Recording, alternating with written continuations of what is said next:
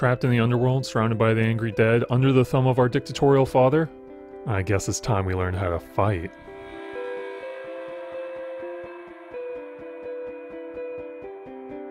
Hello everybody and welcome to Maximus, the game analysis channel dedicated to helping you get good.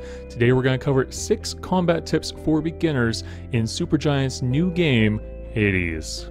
The basics of Hades combat is pretty simple. You pick a weapon, collect boons from the Olympians, and then slash, dash, and smash your way through waves of the undead on your quest to escape the underworld. However, there are a number of fine details that separate the experienced Hades players from the noobs, and that's what we're going to be covering in this video. So to begin with, tip number 1, attacks destroy energy projectiles. The first of our tips is that a well-timed basic attack or flourish attack can destroy the floating energy spheres that the witches of Tartarus, Asphodel, and Elysium throw at you, as well as the triangular energy blasts of the Dracons and the Bone Hydra.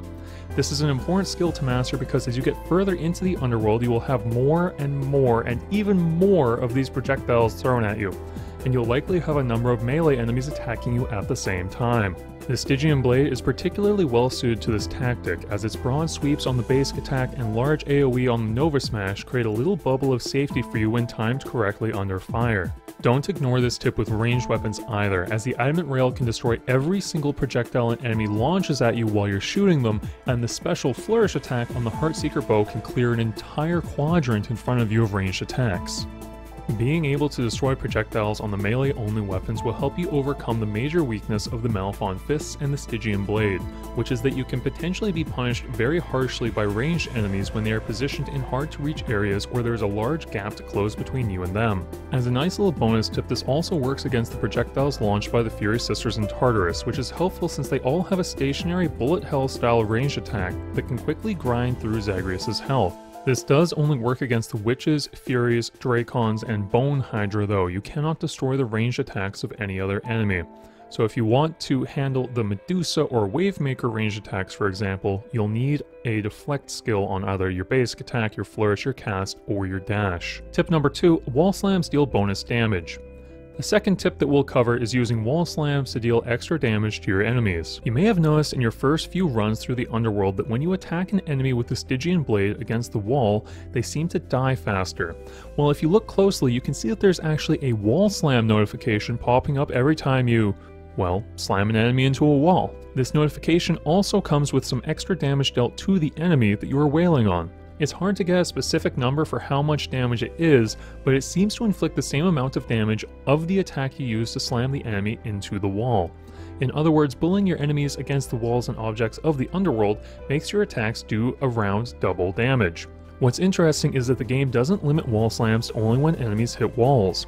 You can also inflict wall slams by hitting enemies against the side of pillars and even other enemies. If you manage to slam 2 enemies together, you will actually be rewarded with a body slam notification as well. Thinking about it from the game developer's perspective, they probably programmed the game engine to determine how far an enemy is meant to move when struck by a weapon with knockback. If something interrupts that move, such as a barrier or other enemy, that extra move distance is converted into bonus damage and applied to the enemy that can no longer travel. That means that the Stygian Blade and the Aegis Shield have the potential for huge amounts of bonus damage from wall slams since their attacks have some knockback effect by default, and Poseidon's boons could potentially do staggering amounts of damage to enemies thrown into walls. Tip number 3, corner tougher enemies. Tip number 3 is an extension of tip number 2, except instead of wall slams, we are going to talk about cornering tougher ground enemies. Cornered is another notification that pops up similar to wall slams, except you need to force enemies against the side of a pit and yell, "Sparta!" in order to inflict it. Cornering is separate from wall slams because it can only be activated when slamming grounded enemies into the sides of pits, and it does significantly more damage than wall slams as well. I actually really like this combat trick from a game design perspective, because there are only actually pits in Tartarus, Elysium, and the Temple of Styx. These levels are where you're going to find much tougher enemies in comparison to Asphodel. Asphodel has the river Phlegethon, which as a lava trap is very good at handling the more numerous medium toughness enemies that you will find on that level. When you do find yourself in a room with a big pit, it is definitely worth your effort to try and force enemies against its edge, since as near as I can tell, inflicting a cornered status on an enemy does around 3 times the damage of the original attack. So it's a very effective way to quickly melt enemies, and another reason why you should always take Poseidon's boons. However, flying enemies cannot be cornered against the edge of pits since they're, flying. So try not to knock them back over pits, since you can easily end up putting a ranged enemy in a spot that is difficult for you to reach and deal with. Tip number 4. Armored enemies are tough. Tip 4 is that armored enemies are tough. And no, I don't just mean that they have an additional health bar for you to grind through. Armored enemies are tough because armor functions as its own status. As a matter of fact, it's best not to call these enemies armored enemies, as they are technically elite enemies, but more on that in a minute. Anyway, there are 2 key characteristics that make your regular armored elite enemy harder. First, they don't flinch when Zagreus hits them. In video game design, flinching is the common term used for when a character is hit by an attack and an "I've been hit" animation plays, causing that character to stop performing other actions. In Hades, when you strike an enemy and they flinch, they are unable to attack or move. The Lout of Tartarus probably has the most over-the-top flinch animation that we can see, and when you're new to the game and still spamming your attacks on enemies, you are relying on the flinch mechanic to make it so that when you stab them, they don't punch you in your perfect Greek god gob. Well, when they're armored, they're more than happy to take a small flesh wound to break your chiseled jawline. While an enemy has armor, that is, they have any of their yellow health bar remaining, you cannot interrupt their attacks or stop them from moving. This means that you need to actually dodge around their attacks while breaking through their armor, which can be especially difficult when you're new to the game and haven't mastered your dodge timing or learned the enemy attack timings. The second thing that makes armored enemies tough is that the armor health bar acts as a damage gate. What I mean by damage gate is that any excess damaged armor doesn't roll over to deal damage to an enemy's health.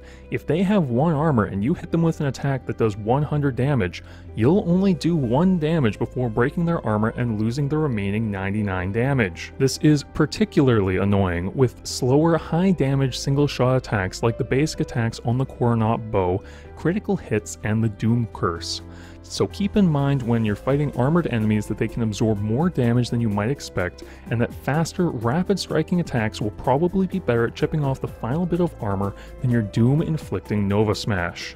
As a bonus note, let's mention why armored enemies are actually elite enemies. When you escape the underworld for the first time, you're going to be rewarded with a pact of punishment. This pact allows you to add additional conditions onto your run to make things harder for more high-tier resource rewards. One of these additional conditions is the benefits package, which gives all elite enemies an additional power such as teleportation, increased damage, or gravity wells, and they will mess your day up. Fortunately, as beginners, we don't have to worry about that for some time. Tip number 5, traps and pillars kill enemies. Tip number 5 is all about channeling our inner Sun Tzu and using the battlefield to our advantage. Traps and pillars are in every room in the underworld and are very powerful tools for dealing with our enemies. Of course, traps can also kill us, so there's a little bit of finesse required. First, traps are the pressure plates in Tartarus, the lava of Asphodel, the crossbows and knight statues of Elysium, and then the pressure plates, poison vents, and saw blade launchers of Styx. Tartarus, Asphodel, and Elysium also have bombs in most rooms that are activated with a single strike. Every trap, with the exception of the poison vents and Styx, can be used to deal huge amounts of damage to your enemies. Some of them simply require you to lure or shove your enemies into the correct position to be hit, and some, like the bombs and pressure plates, require more timing on your part. Personally, I find that the bombs are my favorite tool for quickly killing enemies, as they do a huge amount of damage and it's easy to escape their explosion radius after activating them. The crossbows of Elysium and the saw blade throwers of Styx are more dangerous to take advantage of because you could very easily maneuver wrong while positioning the enemy and end up getting hit yourself, and those really hurt. But in Tartarus, where every player spends most of their time, we have the pressure plates. For the spike pressure plates, there is a delay between stepping on the trap and when the spikes inflict damage, so it is possible to press the plate then lure an enemy onto it, though it is tricky. The plates that activate the shooting statues are much easier to use against your enemies since you can hit enemies that aren't standing on the pressure plate. One extra tip here is that enemies can activate pressure plates, but in Tartarus they are actually programmed to walk around them when they are trying to reach Zagreus. They still move onto a plate if that's where their attack leads, but otherwise seem smart enough to avoid them. Until you get to the Temple of Styx at least, where enemies are happy to activate pressure plates with no regard for their safety or the safety of their friends in a single-minded desire to kill Zagreus. One final note is that flying enemies can't actually activate pressure plates, but you can activate the pressure plate and then force them onto it if you want to, say, kill a witch with a spike trap. Lastly, we have the pillars found in every room. Pillars are Zagreus' best friend. Not only do they do a huge amount of damage to nearby enemies when they are destroyed, they also cannot do damage to Zagreus. Almost every regular room has them, and they even respawn in Elysium, so make sure you take advantage of them for killing your tougher enemies. Tip number 6, dashing actually teleports you forward. Our 6th and final tip is that Zagreus' dash is actually a short-range teleport. This means that while you are dashing, you can pass through any obstacle in your path. This includes enemy attacks, walls, pillars, enemy bodies, pits, and even the dang Great Wall if you can find it. The only limitation to this is that you can't dash very far. You'll only pass through enemy attacks for a brief second, and you start with only one dash.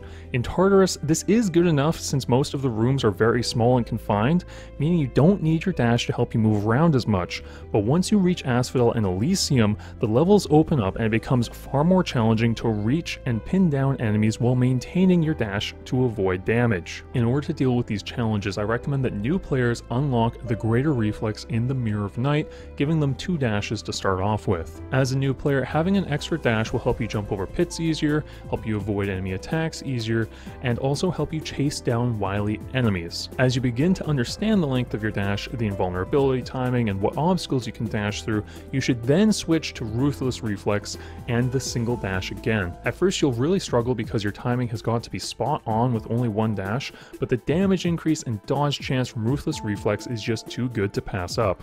It's important to go through this process of intentionally training your dash reflexes because the Hades combat system is all about maneuverability, and you'll never escape the underworld until you master your dash. I hope these tips have helped you in your quest to escape the underworld and have made the start of your journey that much easier. I now challenge you to leave a comment down below with a beginner tip that you wish you'd known when you first started playing Hades, or if you have further questions you can leave them in the comments down there and I'll answer them in the next video.